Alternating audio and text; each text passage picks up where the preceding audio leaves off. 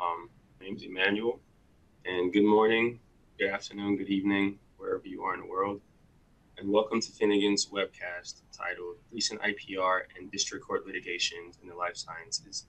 Like I said earlier, my name is Emmanuel Onoche, and I am an associate at Finnegan's DC office, and I'll be a moderator for today.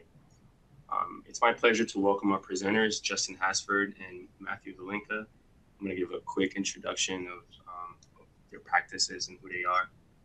Justin Hasford is a partner in the DC office with experience in all areas of intellectual property law. His practice focuses on complex patent litigation at the trial and appellate levels, which typically arises from abbreviated new drug application or ANDAs under the Hatch-Waxman Act. And Matthew Valinka is an associate in the DC office. He focuses on patent and trade secret litigation before the U.S. District Court, and primarily in the areas of pharmaceuticals and chemical products. So before I turn things over to our presenters, I'd like to invite everyone to participate by submitting questions. This is an interactive webinar, so if you click on the Q&A button at the bottom of the webcast interface, you should be able to type in your questions into the Q&A window, and once you have your question typed in, you can go ahead and click submit, and it should submit it to one of us to be able to read it. It is 2023, and we all communicate with emojis and emoticons these days, so we also encourage you to use the emoticons, which should be in the same interface below, in order to interact with us. Just on the technical side, if anyone is experiencing any technical difficulties, please don't hesitate, and please click on the webcast help guide button in the lower center of the webcast interface. And now, without further ado, I'll turn things over to our presenters to begin the presentation titled Recent IPR and District Court Litigations in the Life Sciences. And I'd like to welcome Justin and Matt. The floor is yours. All right, well, thanks very much, Emmanuel, and thank you all for joining us today. We've got 4 cases that we're going to talk to you about today. So if we go to slide 4, this is a brief overview of the agenda. We've got the Janssen v. Mylan case, the Spectrum v. Longhorn case, the Bard v. Angiodynamics case, and the Genus v. Inguran case. I'll take the first 2, and then Matt will take the remaining 2 cases. So let's go ahead then to slide 5, and we can get started with the Janssen v. Mylan case. So a little bit of background about this case. So this case was just, the trial decision was just handed down a couple of months ago by Judge Payden in the District of New Jersey in May. And this case was a Hatch-Waxman case involving the drug Invega Trinza. It's an FDA-approved 3-month-long acting injectable, and the active ingredient here is paliperidone palmitate. So the 3-month-long variety of that, we're going to use in the opinion, it used the shorthand designator PP3M. So it's an antipsychotic drug for treating schizophrenia. And Mylan filed an ANDA seeking to market a generic copy of this drug. The patent issue was Janssen's 693 patent, and it's directed, generally speaking, to using this PP3M dosing regimen to reinitiate patients on the PP3M, 4 to 9 months after a missed dose. As I know many of you all are aware, for patients suffering from schizophrenia, missed dosages are often a problem, and for just psychosis in general. And so these patent claims are directed to this reinitiation process, among other things.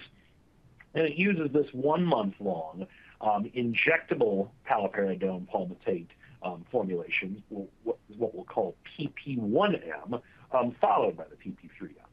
So infringement and validity were both an issue here.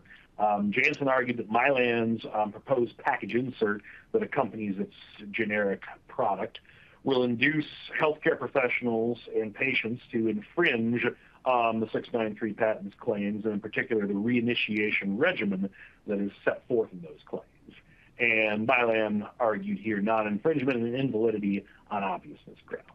So let's go then to slide 6 in our presentation. And the claim at trial was narrowed down to claim 5 of the 693 patent. It's a bit of a long claim, but it's worth going through in some detail to look at what's exactly going on here. So it's directed to this dosage regimen, administering the injectable paliperidone depot product to a patient in need of a treatment for one of these conditions. The patient's already been treated with PP3M, and the patient had last been administered a PP3M injection 4 to 9 months prior, and then the next scheduled maintenance dose of PP3M should be administered to the patient. And that comprises administering intramuscularly a first reinitiation dose, loading dose of the PP1M, and then administering intramuscularly again a second reinitiation dose of the PP1M on about the 4th to about the 12th day after the administration of the first reinitiation dose, and then another intramuscular administration of the reinitiation dose of the PP3M on or about the 23rd day to about the 37th day after administration of the second reinitiation loading dose of the PP1M. And the first and the second reinitiation loading doses and the reinitiation PP3M dose are selected from this table that you see copied onto slide 6 down there at the bottom. And so the reinitiation dose amounts here in this table and in this claim are based on the amount of the missed dose of the PP3M. So let's go then to slide 7. And so what was Janssen's infringement position here? So Janssen's infringement position was that Mylan's product, if you look at their product with their accompanying package insert that will be approved by the FDA if their product is approved, is going to invariably induce healthcare providers to infringe the claimed dosage regimens. And so if you look at the asserted claims, they really comprise 3 steps. Step 1, administering the first dose of the PP1M. Step 2, administering the second dose of the PP1M 4 to 12 days after the first dose of the PP1M. And then third, administering the dose of the PP3M. That's going to fall 23 to 37 days, about that 1 month time frame after the second dose of the PP1M. So let's go then to slide 8. And what were the non-infringement arguments then that Mylan advanced in this case? Well, Mylan argued there's going to be no direct infringement here because they said that the asserted claims reinitiation dosing regimen is going to be carried out by 2 independent actors. There's going to be the patient who missed the dose of PP3M and then chose to return for the treatment 3 more times, and then the healthcare professional who's going to administer the claimed dosing regimen. Now, they also, Mylan also argued that really the asserted claim comprises not 3 steps, but 7 steps. And the bolded steps are going to be performed by the patient, and the non-bolded steps there on slide 8 will be performed by the healthcare professional. So Mylan said the patient is going to first miss the dose, then return for the treatment 4 to 9 months later, then have the healthcare professional administer the first dose of the PP1M, then return 4 to 12 days later after that first dose of PP1M, then have the healthcare professional administer the second dose of PP1M, then the patient would return for the treatment 23 to 37 days after the second dose of the PP1M, and then the healthcare professional would administer the dose of the PP3M. So according to Mylan, that would result in no direct infringement here. So let's go then to slide 9. And what did the district court have to say? Judge Payton said, first off, Mylan's divided infringement defense here is actually untimely. This is District of New Jersey, so District of New Jersey has fairly stringent local patent rules that require early disclosures of both invalidity and non-infringement defenses in Hatch-Waxman cases. And Mylan did not disclose that non-infringement theory in its local patent rule contentions. As a matter of fact, Mylan's non-infringement theory appeared for the first time in its rebuttal expert reports. And so Judge Payton said, well, even if it were timely, which it's not, the defense still fails on the merits. So Federal Circuit has held that direct infringement occurs where all the steps of the claim method are performed by or attributable to a single entity. And here Judge Payton agreed with Jansen. The injections comprise only 3 steps, and a healthcare professional administers each step. And the meaning here is clear. The patients arrive having missed the dose, and the healthcare professionals administer the 3 reinitiation doses. The whole point of these patent claims is reinitiation, and the healthcare professional is administering those reinitiation doses, and those are the 3 claimed steps. It's not 7 claimed steps where there's sort of a back and forth between the healthcare professional and the patient. It's really the 3 steps here is what this patent claim is directed to. And missing the dose and returning are merely preconditions to the administration. And in fact, Mylan's proposed package insert explicitly instructs healthcare professionals to reinitiate patients onto PP3M in an infringing manner by directing those healthcare professionals to, quote, manage missed doses. And Mylan's proposed package insert also explicitly instructs that in 2 different sections of the package insert, further supporting that Mylan has practiced the asserted claims here. So let's go then to slide 10, and Mylan's infringement is inducement here. And Judge Payton said Mylan specifically intended to induce infringement, and consistent with those statements in the label that I just mentioned, in Hatch-Waxman cases, induced infringement requires a showing that the proposed package inserts encourage, recommend, or promote infringement, and there are specific instructions here in Mylan's proposed package insert to establish that specific intent. So let's go on then to slide 11, if we can, and we'll go to the validity side of the case. And here, Judge Payton found that Mylan failed to establish that the claims in this case would have been obvious. Mylan's obviousness case was really just a hindsight combination of components that were pulled from the prior art to try to fit the parameters of the claimed invention. And hindsight, as we know from many cases out of the Federal Circuit, but perhaps most notably Otsuka v. Sandoz, is improper and cannot form the basis for a proper obviousness analysis. And here, Mylan actually failed to prove that every element of the asserted claims was even known in the prior art. So Mylan relied on 4 PP1M prior art references and asserted that, well, these PP1M prior art references could be extrapolated to determine a reinitiation dosing regimen that encompasses PP3M. And the PP3M reinitiation itself was not actually taught in the prior art.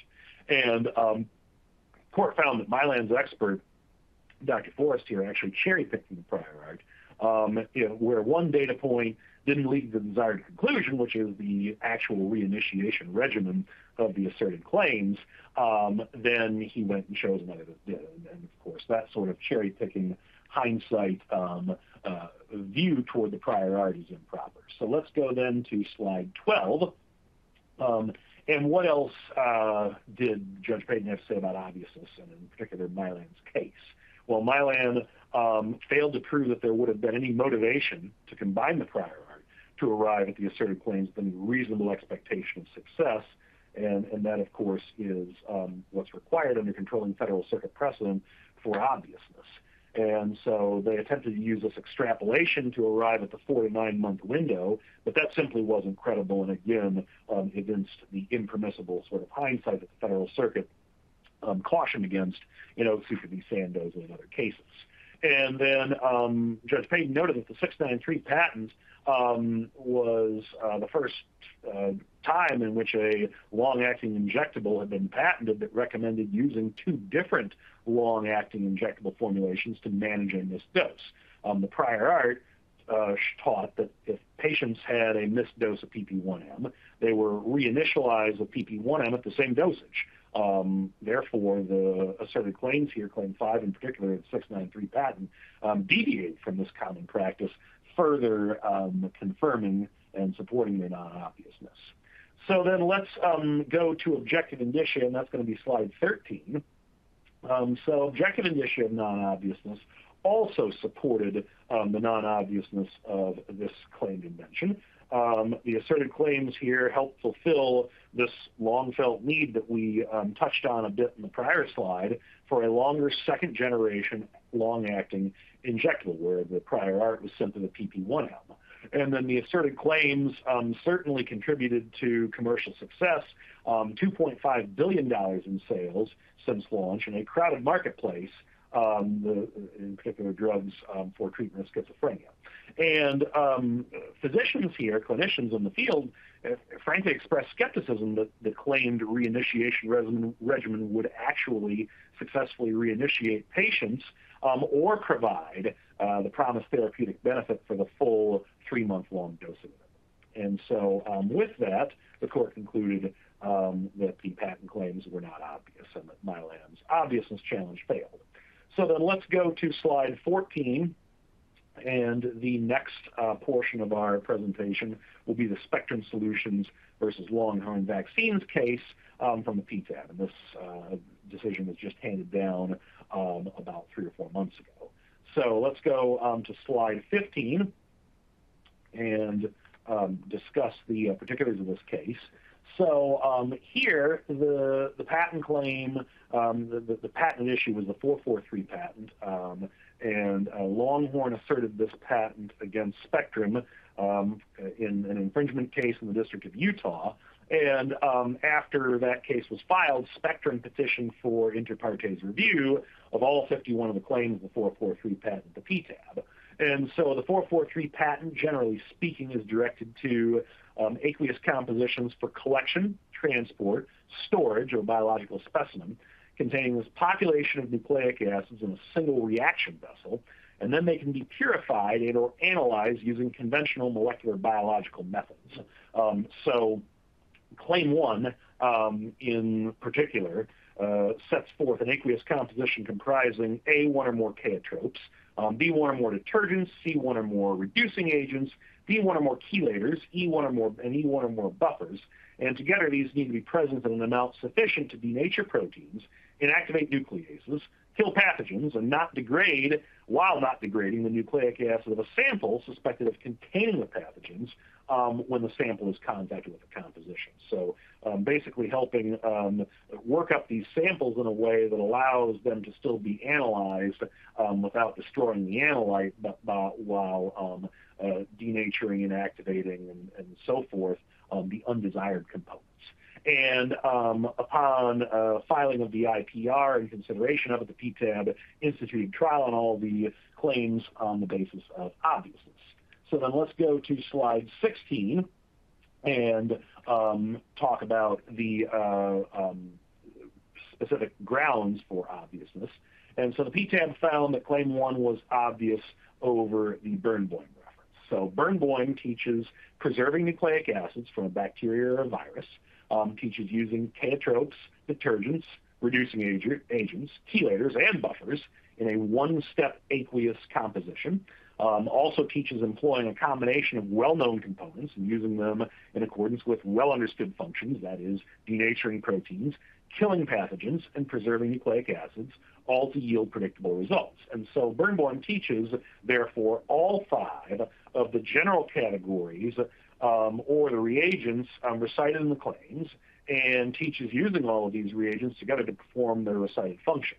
And so the PTAB quoted the phrase, combining teachings in a single prior art reference does not require a leap of inventiveness, and also noted that the patent owner here did not present any objective indicia of non-obviousness.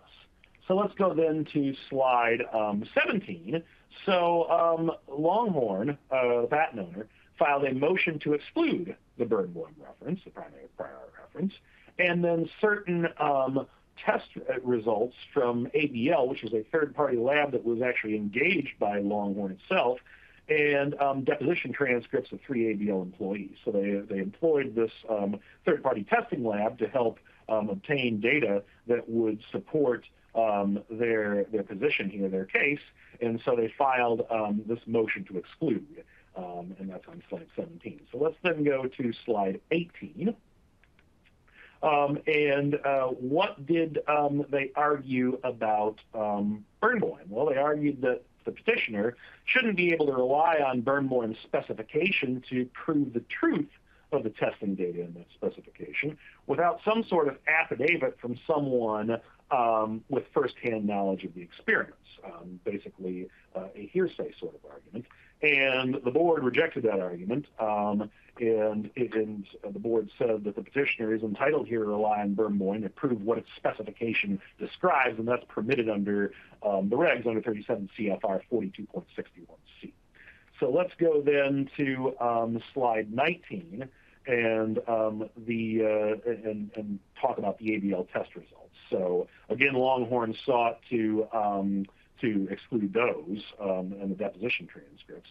So the ABL witnesses originally testified at their depositions that here they didn't do any other testing for Longhorn that was considered in the testing report, and also no other testing existed related to the conclusions or results presented in the testing report.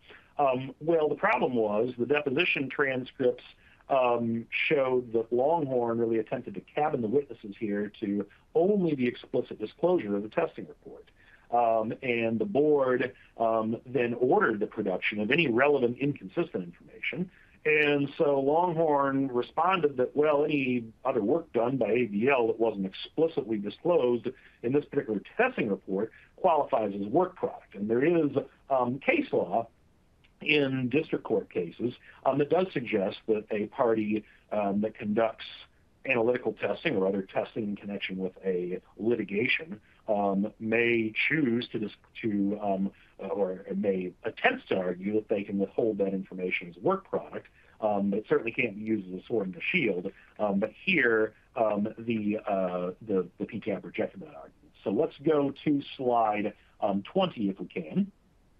And so what did the board say here? Longhorn hasn't sufficiently explained why these test results that support its arguments aren't protected under any privilege, but the results from the test that contradict its position are protected under some sort of privilege or work product immunity. And Longhorn here tested one theory, and their theory was that Burnboim wouldn't work the way it was disclosed, and then they withheld all the test results that were inconsistent with that theory. And the board held that because the test results were relaying facts as opposed to mental impressions, conclusions, opinions, or legal theories of an attorney or other representative, they weren't going to be protected here by any sort of work product immunity. And so then let's go to slide 21. And what happened as a result of this? Well, the PTAB issued an order of sanctions against Longhorn. The PTAB noted that there is a high degree of candor, duty of candor and good faith that's required of all attorneys, and here found that the failure of ABL to include the results that contradict their conclusion is really to be explained by the intervention of Longhorn's counsel. And Longhorn represented to the board that no other testing exists relating to the conclusions or results presented in the ABL report. However, the board believes that representation appeared to be, in the board's words, wholly untrue. And so Longhorn moved to amend.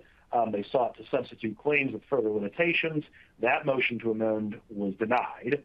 And Director Vidal decided to review the decision. And there's been demonstration at the Patent Office of an interest in enforcing compliance with the PTO and PTAB rules, including the duty of candor. So let's go on then to slide 22 and talk about some of the implications of this, because I think there's some implications here that could potentially be far-reaching. There were, of course, some unanswered questions. Was this a finding of inequitable conduct? It does not appear to have been explicitly a finding. It was a sanctions order. And however, withholding data from the PTO that contradicts arguments that are made before the PTO can potentially lead to a finding of inequitable conduct. Now, does the PTAB have the authority to find inequitable conduct in an IPR? Again, that was not answered. This, again, was a sanctions order. I mean, IPRs, as we know, are limited to 102 and 103 grounds based on printed publications. And inequitable conduct is a judicially created doctrine that's really an application of the common law doctrine of unclean hands. And the PTAB cited their authority to issue an order of sanctions for the misconduct, including misrepresentation, but did not specifically address this as an inequitable conduct finding. And then another unanswered question is, did the denial of Longhorn's motion to amend preclude the opportunity to cure potentially by providing these data? And should they have been given that opportunity? Because there is case law dating back to the early days of the Federal Circuit that inequitable conduct can be cured if, first, the PTO is expressly advised of a material misrepresentation. Second, the PTO is advised of the facts and circumstances and whether further examination might be necessary. And third, establishing patentability on the basis of an accurate factual record. And as we're aware, the AIA brought about the supplemental examination process that allows, under certain circumstances, opportunities to cure inequitable conduct. Inequitable conduct has been addressed in interferences, but it appears that this decision by the PTAB and Longhorn is at a minimum going to mark a regime by which there's going to be additional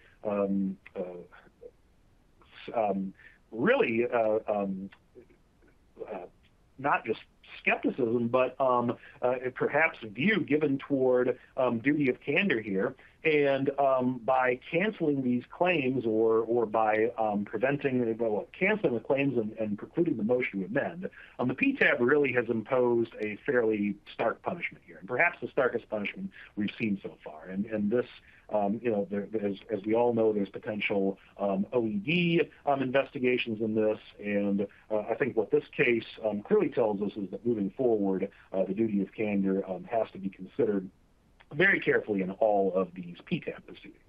And so with that, I'll turn it over to Matt Holinka for the next two cases in our presentation. Hi, thanks, Justin. Hello, everybody. Thank you for attending our webinar today. I'm Matthew Holinka. I have two cases that I'll be discussing today, one from the District of Delaware and one from the PTAB.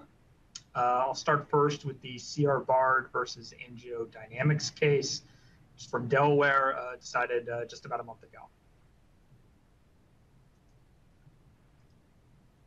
So first, let's look at the factual background in the case.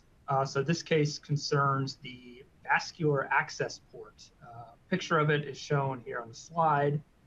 Vascular access ports are these small receptacles that are attached to a catheter that's implanted under a patient's skin. They're used to ease regular medical injections. Been in use for a long time, for decades, to inject pharmaceutical drugs into patients. For example, they're commonly used for chemotherapy drugs. Now, traditionally, these drugs were injected into the vascular access port, a small amount at a time, and injected at low pressures, low fluid flow rates, traditionally done by hand. However, as medical technology progressed, we got things like CT scans.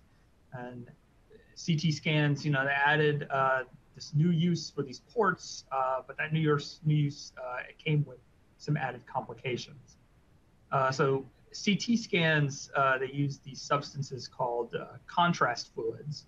And contrast fluids are injected into patients in order to improve the visibility of the CT scan. Problem is that the contrast fluid, typically it's very viscous, very thick, so it needs to be injected very quickly into the patient. Now, this injection of this very viscous fluid couldn't really be done with the traditional method of injecting by hand. So in order to help out, someone invented what is called a power injection machine. And then these power injection machines, they're capable of injecting these viscous materials at these much higher pressures and these much higher fluid flow rates, basically well beyond what had previously been possible by hand. So that solved one problem, but in doing so, it created another one. So these old traditional vascular access ports, they weren't designed to handle those high pressures, those high fluid flow rates. It wasn't as simple as, the port would break the very first time you tried to use it with one of these power injection machines. Instead, it was a little more tricky. Think of it more of like a balloon that you repeatedly inflate and deflate. Over time, it gradually weakens, and eventually you get a failure. If it's a balloon, it bursts. Here you get a failure, and that's what was happening. So in 2004, the FDA issued this warning to doctors, saying that there had been over 250 different rupture events reported, basically telling them, be careful, don't use these ports above their pressure and flow ratings. So this, of course, created an opportunity in the market for someone to come up with a vascular access port that was approved for use with these power injection machines. And so that's exactly what BARD did. They became the first to obtain approval to market a power injectable vascular access port, and they got that FDA approval in July of 2006.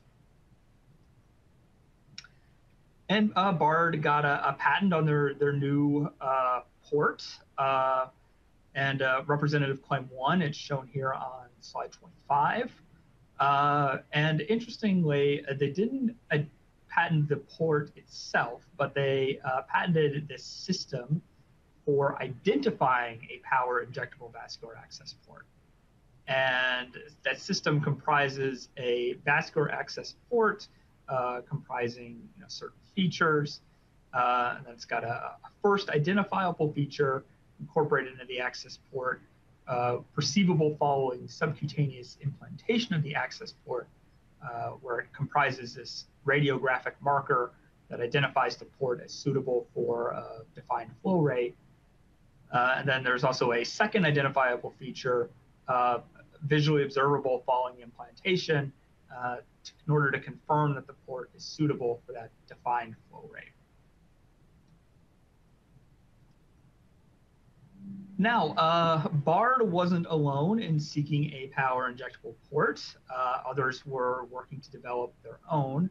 That includes a company called AngioDynamics. Angio came out with their own port. Then in 2015, BARD sued Angio for patent infringement, and they went to trial in March of 2019. At trial, after BARD's infringement case in chief, the court granted judgment as a matter of law in favor of Angio on both non-infringement and invalidity. And the court found that the asserted claims were invalid for reciting patent ineligible print matter with no redeeming inventive concept. So BARD appealed, and the Federal Circuit agreed with the district court that the claims recited generally ineligible print matter. But Federal Circuit disagreed with the trial court's ultimate conclusions. Specifically, the Federal Circuit found that an inventive concept could be discerned from the radiographic marker limitation, which that makes the claimed invention particularly useful by allowing it to be readily and reliably identified as suitable for power injection via X-ray. So therefore, the panel ruled the asserted claims were not patent ineligible under Section 101, and the panel also cautioned the district court against granting judgment as a matter of law before BARD was able to present its invalidity rebuttal case. So following that, the parties reconvened for a second trial, which took place in November of 2022. As we'll see on the next slide, the trial court described this trial as eventful. So now on slide 27, at the November 2022 trial, Bard's very first witness, who is the named inventor, Kelly Powers, inventor admitted on direct examination that the novelty of Bard's PowerPort product lay neither in creating a power injectable port nor in making one radiographically visible. Instead, he testified that the patentability lie in crafting a reliable radiographic label and in tightening the manufacturing tolerances of Bard's existing port design such that it would endure a repeated power injection, and able to do so with a satisfactory degree of safety. Then, in what the trial court called a surprise twist, Bard's damages expert admitted that in his reasonable royalty calculations, he had not apportioned the value imparted by each discrete aspect of the allegedly infringing products, but instead he simply imparted by each discrete aspect of the allegedly infringing products. Or excuse me, he had picked a royalty rate based on the entire revenue of the products that seemed, quote, fair to him. So the trial court struck the entirety of the damages expert's testimony. And in the hopes of salvaging an infringement and validity verdict, they bifurcated the damages portion of the trial, hoping that they could take care of that later. The court also notes that throughout the trial, Bard's fact and expert witnesses flouted the court's claim construction order and construed newly material terms for the first time. And the court stated, they tried remedial efforts, but that all those attempts failed. Then, after deliberation, the jury returned a blanket verdict for Bard. They found direct infringement, they found induced infringement, willful infringement, novelty, non-obviousness, and they also rejected Angio's prior use defense. Angio moved for judgment as a matter of law on invalidity, non-infringement, and non-willfulness. And that determination is what we will look at next. So looking here at the court's opinion, which was authored by Judge Battalion, who is sitting by designation from the District of Nebraska. So not one of our normal Delaware judges, but always interesting to see another perspective. And in his opinion, he began by emphasizing that this case really highlights the dangers of construing claim terms during discovery without the context of the party's infringement and invalidity positions. And the court noted that at claim construction, the court understood the claimed port, quote, suitable for power injection and, quote, identifiable as such. But the trial testimony showed otherwise. As the inventor, Kelly Powers, testified, Bard's task lay not in crafting a power injectable port from a blank slate, but instead by modifying the manufacturing tolerances of then existing ports to make them suitable for power injection. And it was important to note that previous ports had successfully endured power injection procedures, and that those previous ports had failed, those previous ports that had failed had not necessarily done so the first time they were subjected to a power injection. And the court reasoned that this makes sense. Vascular access ports facilitate not just one, but repeated injections, such as multiple CT scans over time in order to track a course of the treatment. And the court noted that it was the repeated cycles of that power pressurization and depressurization that were stressing and wearing the port out until it inevitably fails. And they also noted that even these FDA-approved power injectable vascular access ports, those aren't designed to last forever either. They're designed to withstand a certain number of cycles before they need to be replaced. Sometimes it's 10 cycles, 20, sometimes 30, but there was a limit to it. And so consequently, the question was not whether a port was suitable and identifiable for power injection, but how suitable and how identifiable. Of course, this created problems at trial because according to the court, Bard's newly advanced constructions and the failure of the jury instructions to account for them entitled Angio to a new jury. So the court was prepared to order a new trial, entitled Angio to a new trial, which the court was prepared to order. But the court believed there was a simpler path than a retrial, because under Bard's newly advanced constructions, the claims recited patent ineligible subject matter, lacked novelty, and were indefinite. So according to Bard, suitable and identifiable mean safely so. And according to Bard, the problem wasn't designing a port capable of power injection. Those already existed in the prior art. Prior art ports could withstand those multiple power injections. The problem was that those previous ports, they just weren't reliable. Some would rupture the first time, some could withstand several injections. So the problem was finding a port that could safely and reliably withstand a predictable number of power injections. And Bard's testimony showed that this was accomplished by basically just tightening the manufacturing tolerances of its existing ports.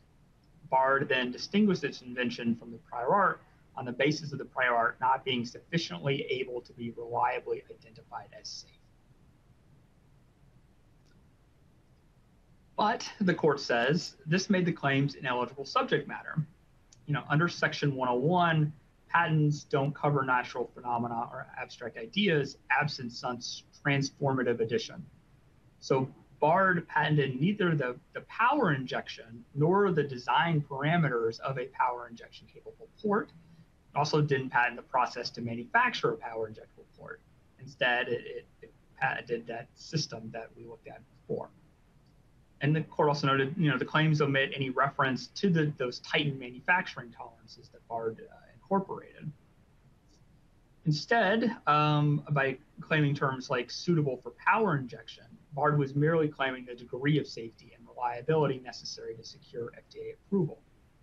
But safety and reliability, however, are, according to the court, unquestionably abstract ideas.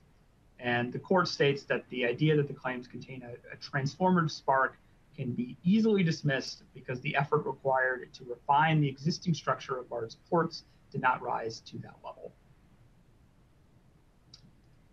And the court also found the claims indefinite. The court said that the patents do not define what is considered safe for power injection. There was testimony from doctors during trials saying that they considered the prior art ports safe for injection. And also noted that all ports are designed with a specific lifespan. For example, Bard's new ports were designed to withstand 21 power injections. But that lifespan, specific lifespan, it's not recited in the claims. So the court says that the claims are defined using these subjective human judgments of risk tolerance and are therefore indefinite. The court wasn't done there either. The court also found the claims anticipated, stating that under Bard's new reinterpretation of the claims, no reasonable jury could determine that the claims were not anticipated. Taken together, the Bard claims recite 4 elements. There's a vascular access port suitable for power injection. There's a palpable feature. There's a radiographic feature comprising an observable pattern or symbol or the like. And there's also an external feature, including an ID card, a key ring, bracelet, or similar identifier carried by the patient. And the court noted that no one contested that the prior art contained elements number 2 and 4, which are a palpable feature and the external feature. But then for the other 2 elements, for element 1, based on Bard's broad assertion of claim meaning, the prior art ports were suitable for power injection. It doesn't matter that only a subset of those prior art ports proved structurally capable of repeated power injection. that some did was enough.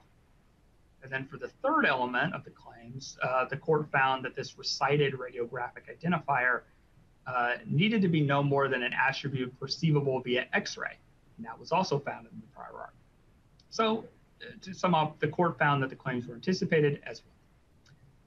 And so, yeah, so that's the trial court's opinion. C.R. Bard has filed a notice of appeal at the Federal Circuit. This is a very recent trial court opinion, so appeal hasn't gone anywhere yet, but it will be interesting to see what the Federal Circuit does with this one. So moving to slide 33, that brings us to our final case, which is Genus versus Ingeron, which is a PTAB decision from a few months ago.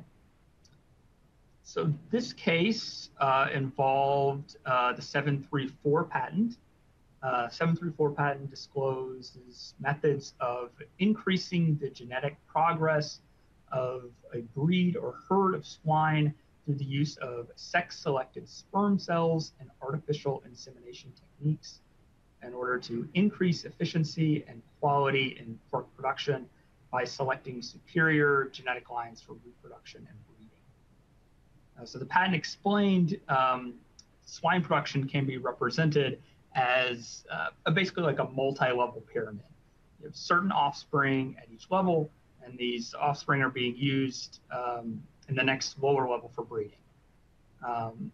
The top level of the pyramid has what's called the nucleus herd, or the genetic nucleus, and then at the bottom level of the pyramid has commercial farms.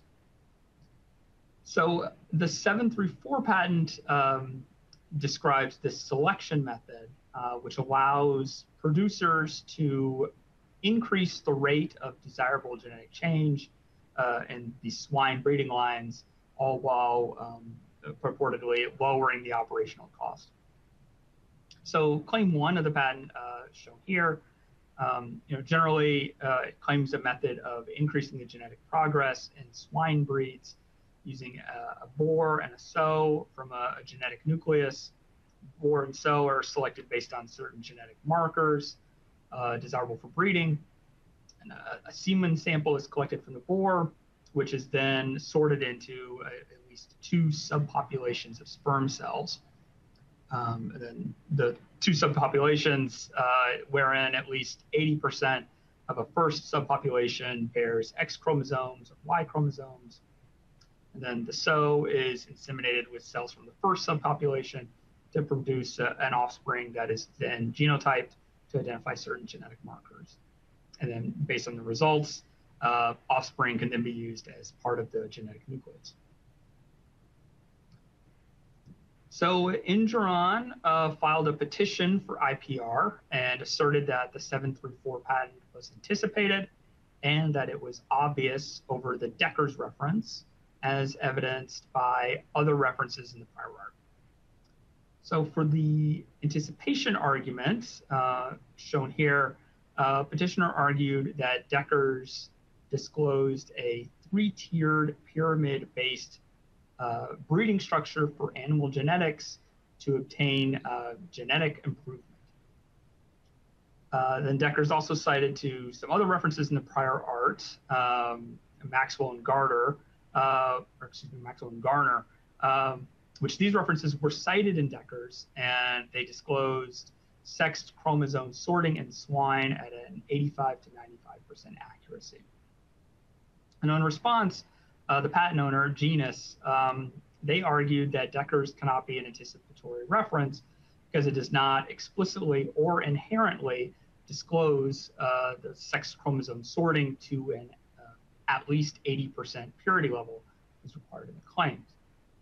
But, as the PTAB states, they agreed with Genus that Dekkers cannot be anticipatory because it does not explicitly or inherently disclose that element. And as the PTAB states, to establish anticipation under Section 102, each and every element in a claim arranged as recited in the claim must be found in a single prior art reference. Dekkers did have this generic reference to Maxwell and Garner, but because it lacked any level of particularity, it wasn't a sufficient incorporation by reference. And the PTAB even noted, this is more akin to an obviousness challenge. Luckily for the petitioner, they did make this obviousness challenge, so we'll look at that next. So yeah, here petitioner alleged that the 734 patent claims were obvious over Dekkers and the other prior art references that we just discussed. In its obviousness analysis, petitioner noted that Dekkers was not specific to swine breeding, but it disclosed the identification of ideal genetic markers in a male and female, and through artificial insemination and sex chrome sorting, the desired genetic traits trickle down into offspring populations. And as discussed on the previous slide, the accuracy of the swine chromosome sorting had already been disclosed in Maxwell and Garner. So final question for the board was whether it would have been obvious to a person of ordinary skill to utilize Dekkers in light of those references. And the PTAB said yes. The board found that a person of ordinary skill would have understood the genetic nucleus of the 734 patent to align with that top tier of Dekkers' breeding pyramid. Plus, sex chromosome sorting, which is already being used in swine breeding with an 80% accuracy rate, reasonably suggested that Dekkers, in light of Maxwell, would utilize the sex chromosome sorting to advance the desired genetic traits arising from that genetic nucleus, or that top tier of the Dekkers pyramid. So therefore, PTAB held that the challenged claims of the 734 patent were unpatentable as obvious. Okay, so that wraps up our 4 cases for today. We assembled this kind of a key webinar takeaway slide here. Got 3 of them included here on slide 37. First one, obviousness is a high hurdle in the very complex pharmaceutical, chemical, and biotech fields. It can be found in some circumstances, like in the genus IPR, but there has to be guiding data, guiding information in the prior art when challenging the obviousness of inventions in these highly complex fields. Second takeaway is to be wary of using subjective terms in patent claims. We discussed this in the CR Bard case, where they used subjective terms like safe and identifiable, then didn't provide sufficient guidance in the specification to determine what those terms meant. So consequently, they ran into an indefiniteness problem. So, to bolster the success of surviving such a challenge as a patent owner, you want to make sure the intrinsic record sufficiently identifies the boundaries of the claim scope. And then finally, final takeaway is to remember the anticipation standard. Anticipation requires each and every element in a claim arranged as recited in the claim that must be found in a single prior art reference.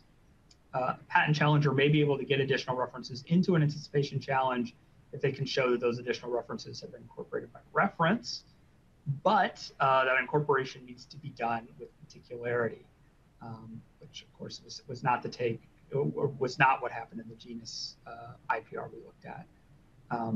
When you get those multi-reference anticipation arguments, start to look more like obviousness arguments pretty quickly.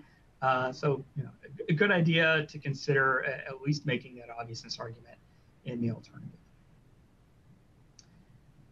And with that, I'll turn it back to Emmanuel. All right, thank you so much, Matt, and thank you, Justin, for the really enlightening and educating presentation. Before we begin with the questions, and before we begin with the Q&A portion of our event, please take a moment to complete our brief evaluation survey. As we strive to provide programs of value and continually improve, we would appreciate your input, which will guide us in planning future programs. Okay, now turning to the Q&A, it's now time to address questions from the audience. I'm going to read them. I'm going to read a question to Justin, a question to Matt, and we're going to alternate that way. We already have a few questions to ask. But as a reminder, to participate in the Q&A, just click the Q&A button and type your question into the Q&A window and click submit. All right, thanks for the emoticons. Much appreciated. The first question is for Justin, and the question is, in the Janssen case, you discussed induced infringement and how that relates to the patent challenger's proposed product label. do you have any advice for how to draft a patent claim with the product label in mind?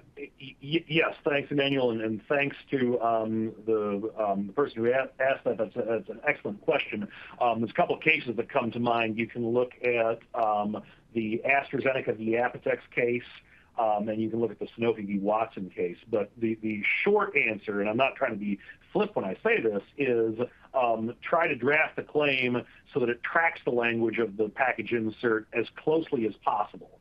And you'll see how in those two cases, in particular in Sanofi v. Watson, they drafted the claim so that it really just tracked the language in the package insert and covered the clinical trial results, such that infringement was, because the generic was not able to carve that language out of its package insert. In fact, the generic wanted that language in its package insert. And I think the same here in the Janssen case about the dosing regimens and the reinitiation.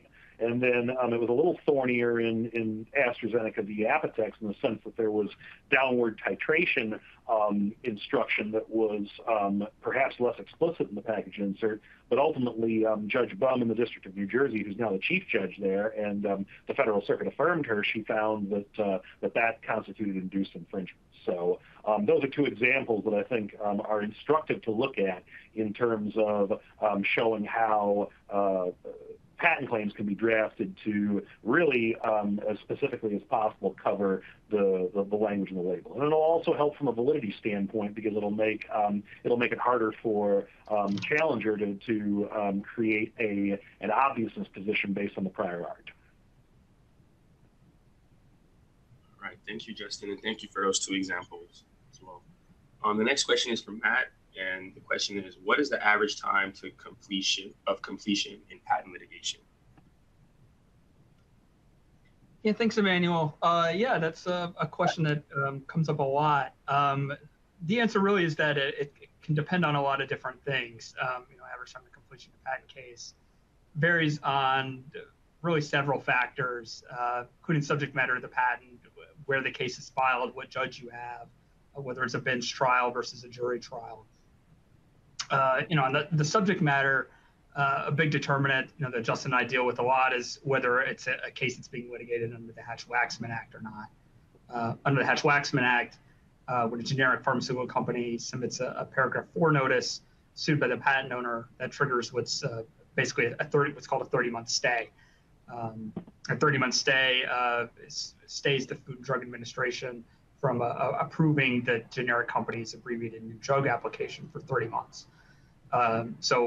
In those cases, the parties to the court are typically pretty motivated to get the case resolved before that stay expires. So those patent cases usually go to trial and get an opinion within 30 months. That's definitely the goal. For other patent cases, it depends on the court and the judge. Justin and I, we both litigate a lot of cases in Delaware, New Jersey. Both of those courts handle a lot of Hatch-Waxman cases. So if you just pull the raw data for their time to trial, I think it's right at 30 months. If you parse out the data, look at only the non-Hatch-Waxman cases, time to trial I think is closer to 36 months. A little longer, but only a few months longer. But then there's other courts out there that are much faster. Eastern District of Virginia, known for being very quick. I think average time to trial there is right around 18 to 20 months, somewhere in that neighborhood. Kind of a long way to say it depends on a lot of factors. Ballpark, usually about 30 to 36 months. All right, thank you, Matt. It depends is always the answer. The next question is for Justin, and the question is, what is the difference between the analysis of obviousness and the analysis of obviousness type double patent? And that's another good question. So obviousness is purely a statutory analysis based on 35 U.S.C. Section 103. And the statute says a patent for a claimed invention may not be obtained, notwithstanding that the claimed invention is not identically disclosed as set forth in Section 102, if the differences between the claimed invention and the prior art are such that the claimed invention as a whole would have been obvious. And so you look at Graham v. John Deere, you look at the 4 factors for obviousness, you look at the, and that of course is out of the Supreme Court, you look at the Federal Circuit, how they've sort of crafted the obviousness case law, and it's really, is there some motivation for a person of ordinary skill to have taken teachings from the prior art and combine them in such a way as to achieve the claimed invention with a reasonable expectation of success. In contrast, obviousness type double patenting is purely a judge-made common law construct. And the whole idea behind obviousness type double patenting is that an unjustified extension of patent term is not permitted. And so it is preventing an inventor, a single inventor or the same inventor, from getting issuance of a separate set of claims in a second patent that are not patentably distinct from the claims of the first patent. That was set forth in Re Leonardo in the Fed Circuit in '97.